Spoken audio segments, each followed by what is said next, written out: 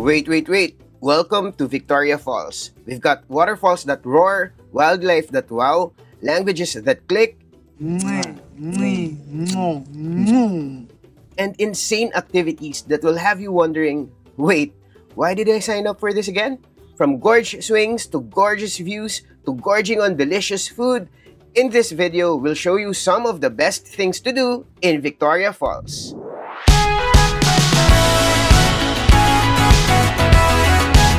Hey there, poor traveler, we are Vince and Yosh. We've just wrapped up a 5-day stay in this corner of Zimbabwe and Zambia, and I can confidently proclaim it as one of our most unforgettable trips ever. But before we dive into why, if you're new here or you're a regular but haven't subscribed yet, please take the time to do just that. Hit the subscribe button and the bell icon beside it, then select all so you're always notified whenever we have new uploads. We're now past 200,000 subbies, so thank you. If you're watching this on Facebook, don't forget to follow and like this page and join our 2 million strong community too. Okay, Victoria Falls, one of the 7 natural wonders of the world for a reason. But there's more to it than its famous cascades. There is a lot to do here. Some of them are budget friendly and others are on the expensive side.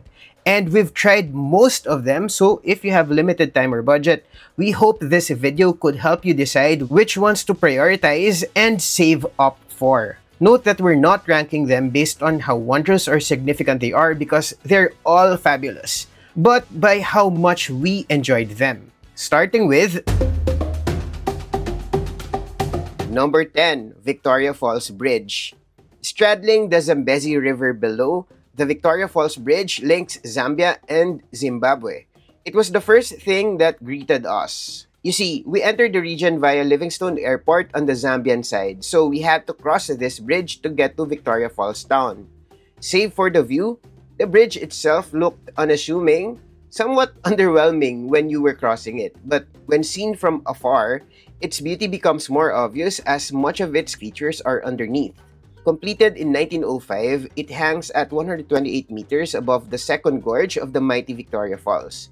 My first thought was, at this height, it's a great spot for bungee jumping. Obviously, I wasn't the first person to have that thought because, well, it is actually a bungee jumping spot. Just imagine standing on the edge with the thundering rapids below and thinking, well, this is a life choice. And then off you go, free-falling toward the Zambezi River in the most adrenaline-pumping seconds of your life. It's only number 10 because we didn't try the bungee here. We went for another thrilling jump, which you'll see later on in this video. If you're not into extreme activities, crossing the bridge on foot is also a great experience. You can casually stroll from Zimbabwe to Zambia or vice versa because why not? Snap some selfies with the border signs and feel very, let's say, international. Just don't forget your passport if you want to cross over. Number 9, Victoria Falls Town Tour. Yes, the town was named after the nearby waterfall. It might be small, but it's packed with charm.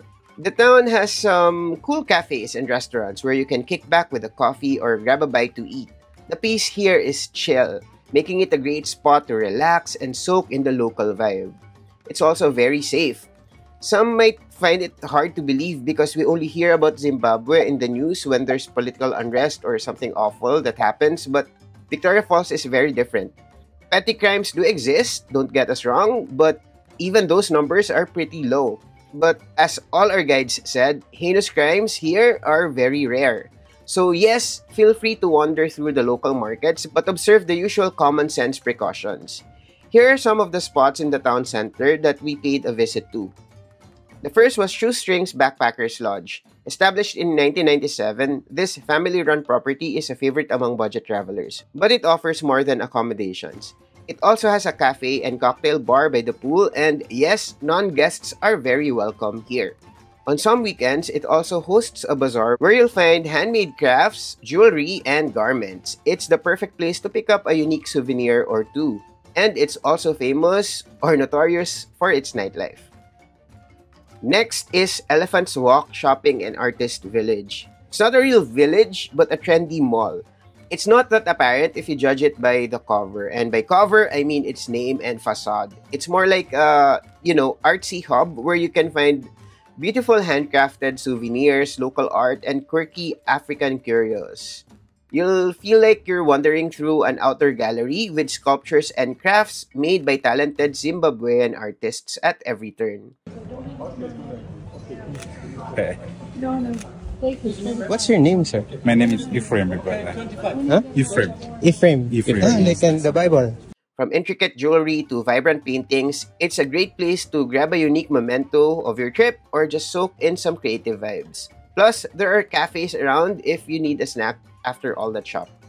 The Three Monkeys Restaurant and Bar is an open-air dining spot which has a cool rustic chic vibe with its quirky decor. The menu's got something for everyone, whether you're in the mood for a juicy burger, wood-fired pizza, or their legendary cocktails. We had its Parma pizza, which is thin crust topped with tomato base, mozzarella, prosciutto, and fresh arugula or rocket. It was excellent, with the rocket cutting the richness of the cheese and the umami of the meat. We also ordered grilled half chicken with fries, but we had to send this one back to the kitchen because the chicken was undercooked and we didn't want to risk getting sick on this trip. When it came back, the flavors and seasoning were on point. We could still detect the smokiness. That hiccup aside, we had a great time here. It's the kind of spot where you can just relax after a day of adventures and swap stories while digging into a hearty meal. The portions are no joke though. You definitely won't leave hungry. Plus, the service was top-notch. The town also has a few other crafts market and small museums that you might want to check out while you're here, but we weren't able to because of time constraints. Want to get a real feel for local life? Head 10 kilometers outside of town to Monde Village and visit a local family. But please don't go on your own and knock on a random house without advance notice. Make sure you have a guide or book a tour because they have arrangements with certain families. It is an authentic and humbling way to see how the people in this region live, work, and celebrate their culture. It's home to families from 5 tribes. And these individual backgrounds are visible even in the layout of their homes and design of their roofs. Our hosts were Mr. Nkube and family who graciously welcomed us into their home. Nkube means monkey in the vernacular. They shared some fascinating bits about their way of life, including their names. Fun fact, their surnames are actually their totem or an animal which serves as an emblem for their family or lineage. Like our last names, it also gets passed on to the next generation. And they are not allowed to eat that specific animal as it's considered taboo. For example, Mr. Nkube's family is expected to protect the animal that serves as their totem. In this case, the monkey, because Nkube means monkey. So their family totem is monkey. He also toured us around the kitchen and showed us how they cook and prepare their meals. And he also taught us a bit about their native tongue. Many African languages employ the clicking sound, and we tried our darndest to learn it. I think I succeeded. I think. Mwah. Yes. Mwah. Yeah. Mwah. Exactly. Oh, yay. This is the kind of experience that sticks with you long after your trip. It's raw, real, and gives you a whole new perspective on life in this part of the world. He's a serious musician. I think Vince will try. No.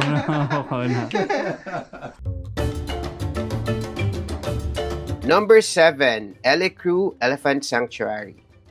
If you've ever dreamed of getting up close with elephants without them being on the other side of a fence, the Elecru Elephant Sanctuary is where it's at.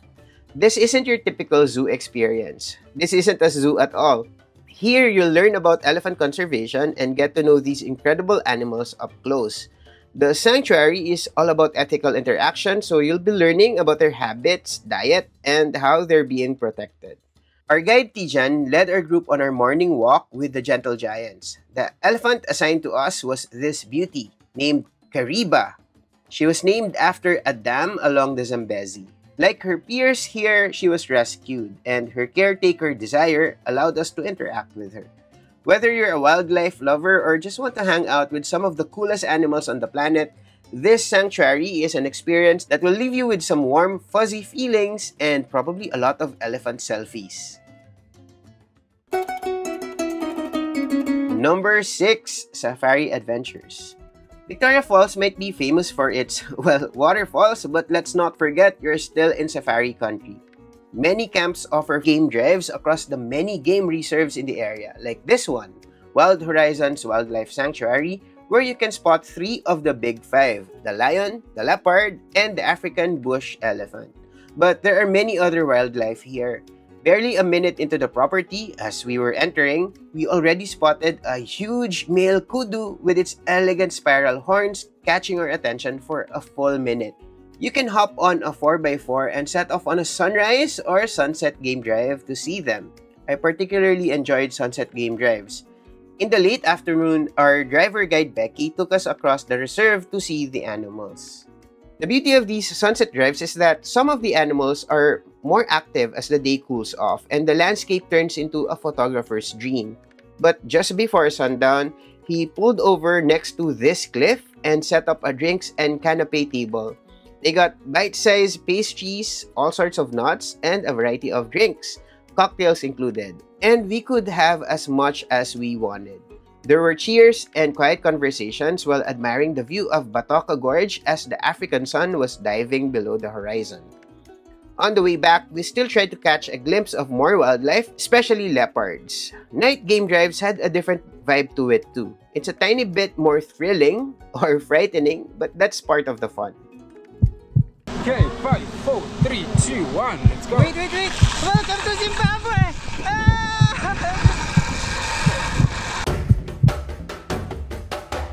Number 5. Lookout Cafe, Gorge Swing, and Zipline. Something about the name Lookout Cafe paints a picture of tranquility, and it is tranquil for the most part. This cafe/restaurant serves tasty meals and coffee, but if you so please, with a side of adrenaline rush. You see, this Lookout Cafe is perched on a cliff overlooking Batoka Gorge. While it is a great place to chill out while admiring a gorgeous view of the surrounding rugged landscape, you'll also hear the screams of daredevils every now and then. Here, you can strap in for the gorge swing or zipline right over the edge. And it's not for the faint-hearted, but the rush is 100% worth it. We know because we tried it. Are you sure?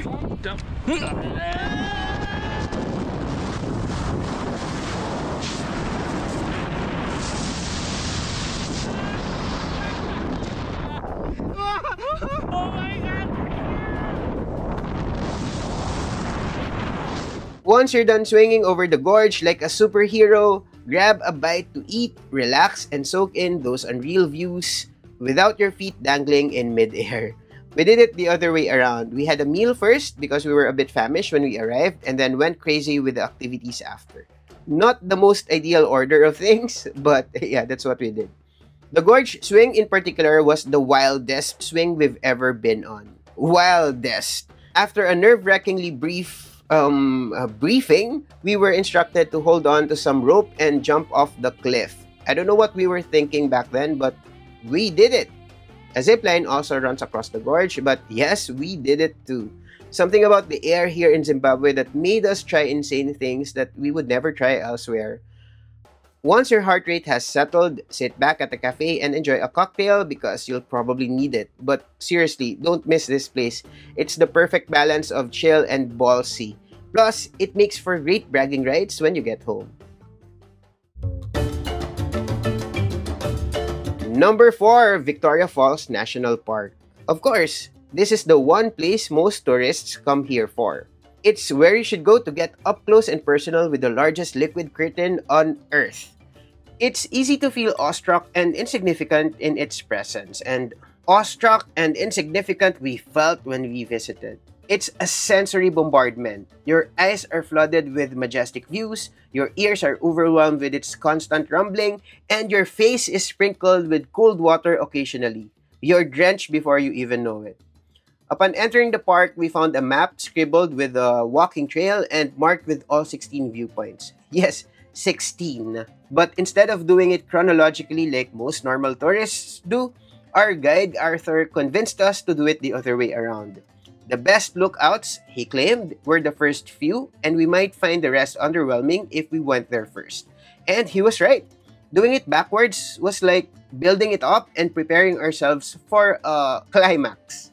As we wandered along the walking trails, we were met with jaw-dropping vistas of the Cascades, the Gorge, and Zambia on the other side, with double rainbows every now and then.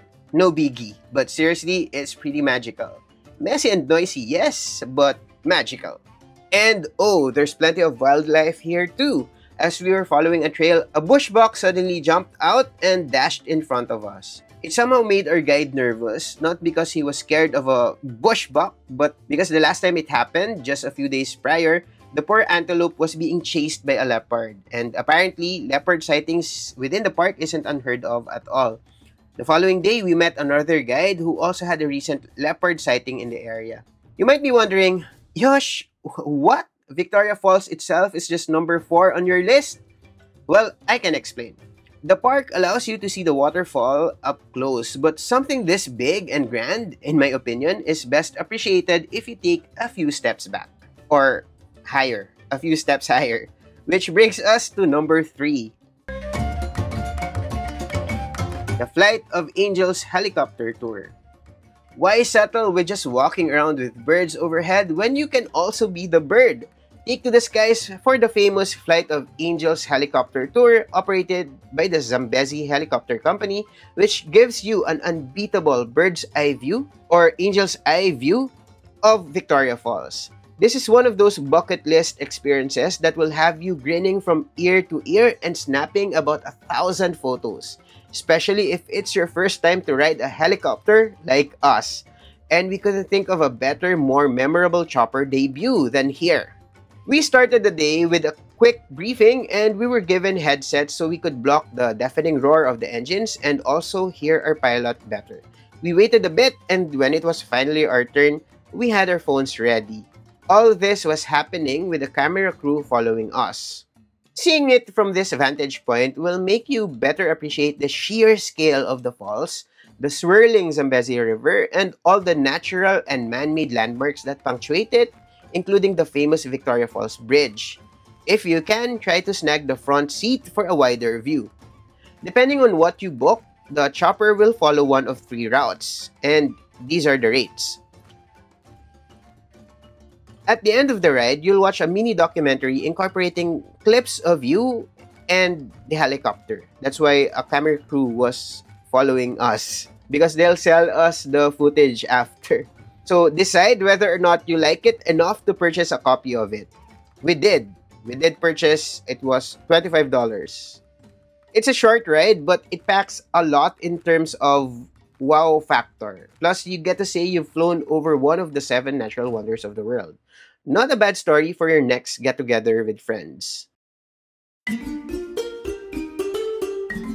Number 2, Zambezi River Sunset Cruise.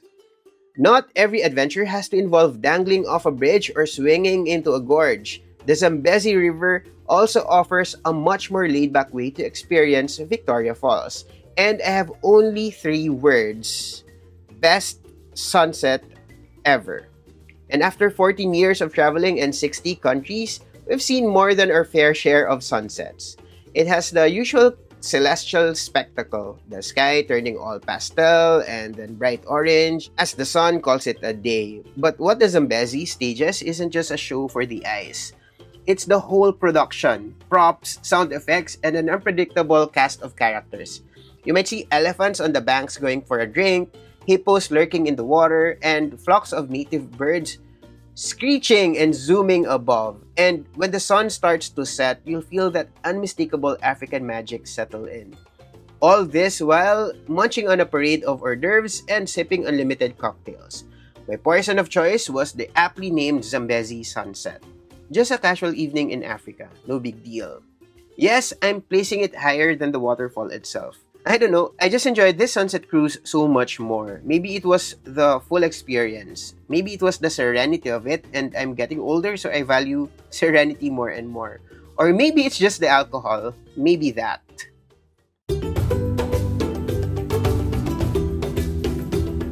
And number 1, Devil's Pool. Of course, we saved the best for last. And for this, we had to cross over to Zambia at the crack of dawn. That's right. If you want to experience the ultimate thrill of swimming right on the edge of Victoria Falls, you've got to be an early bird. And trust me, it's worth every bleary-eyed minute.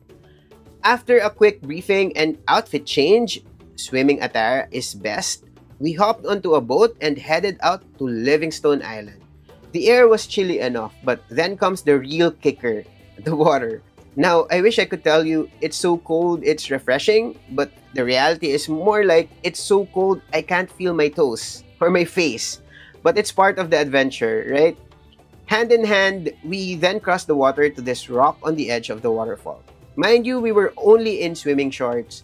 The cold was hitting us from all directions, and the sight was constantly reminding us that we're literally on the edge of a 100-meter drop. But don't worry, it's completely safe, as long as you follow your guide's instructions. There have been no fatalities here. None. Nil. Nada. Zero. The guides were professionals and very attentive, but even that doesn't stop your brain from screaming, "What am I doing?" After braving the freezing water and getting a few heart-stopping photos at the very edge, you can officially say you've taken a swim in the world's craziest infinity pool. If I've never felt a mixture of exhilaration and terror before, well, this was it. You might be asking, how did we get to have all these footage and photos? Well, our guide had our phones and took on videography duties for every single one on the group. After a rather edgy photo session, we were then led to this lookout for a good look of a nearby waterfall. Just make sure you bring a change of clothes and a lot of courage. You'll need it. We were also served breakfast at a small camp nearby. Vince had a porridge while I chose this smoky pulled pork wrap with salad on the side. The pool is accessible only from August to December during the dry season. Outside this period, the rain and water level render the site inaccessible. So if this is on your bucket list, mind your timing. Although it is possible to explore the Victoria Falls area DIY style, there seem to be not a lot of public transportation options in the area. To get to the Victoria Falls National Park, most hotels and lodges offer free shuttle transfers. But for other attractions, the best way is to really join a tour. Because these tours are guided, you also end up with better appreciation of each stop. Full disclosure, this Zimbabwe trip was made possible by Constellation Travels. Our original itinerary was just Kenya and South Africa, but when they learned that we were traveling to Africa, they offered to bring us to Zimbabwe so we could also feature it, since most Filipino travelers don't even consider it as a destination. But rest assured that the opinions we shared here are honest and our own. If you're coming from the Philippines and you wish to visit both Victoria Falls and South Africa, book an all-in package with Constellation Travels. They offer South Africa tour packages and you may opt to have a Victoria Falls stop as an add-on. This will allow you to explore the southern region of Africa better. Note that if you're availing of a tour package, visa application for South Africa, Zambia, and Zimbabwe are already included. This is great for those who don't have the time, energy, or bandwidth to deal with the whole travel planning and online application process. Especially the planning part in Africa, it's no joke. It's pretty hard to put this together. So get in touch with Constellation Travels through these contact numbers and email address. If you enjoyed this video and all our other videos and travel guides, consider booking a package with them as they also support us experience new adventures. In our next video, we'll tackle Cape Town. If you don't want to miss that, subscribe to this channel if you haven't yet, ring the bell, and select all so you're notified when it's out. If you're watching this on Facebook, like and follow this page too. You can also follow us on Instagram, X formerly Twitter, and TikTok. Just search at The Poor Traveler, single L. We also have a podcast. Follow The Poor Traveler Podcast on Spotify and Apple Podcasts. If our videos helped you in any way, you can tip us via PayPal, GCash, Maya, credit card, or even bank transfer. Just head over to thepoortraveler.net/tip to show us some love. All tips this month will be going to the Poor Traveler Scholarship Fund. That's all for now. Remember, plan smart, travel safe, and make every trip Worth it.